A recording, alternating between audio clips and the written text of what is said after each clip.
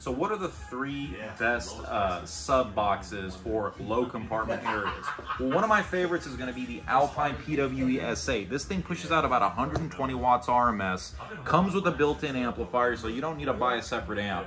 Not the loudest thing around, but it packs a punch and it fits almost anywhere. Now, another one of my favorites, done me very well, is the Kicker Hideaway series. They make it in both 8 and 10, and once again, these have a built-in amplifier and they come with the bass knob too, so you don't need to get a separate amp or anything like that. The 10's going to be probably the most powerful of everything we've seen so far, and by far one of my favorites. They're very small, they fit in most places. If you want serious power in a very small package, you're going to be looking at Alpine's new Type R subwoofer. This thing sounds like an actual full magnet, almost like 212s at times in some of the systems we've done.